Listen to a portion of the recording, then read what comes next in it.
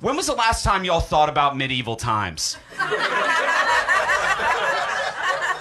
They've got to be right now, right?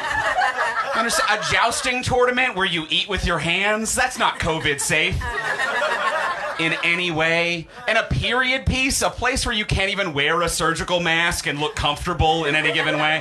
Like, I'm showing up to medieval times wearing a plague beak stuffed full of potpourri, just trying to blend in.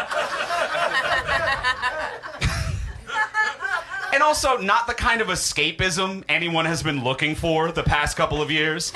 You know, at no point during a global pandemic was anyone like, where do I go to get away from this?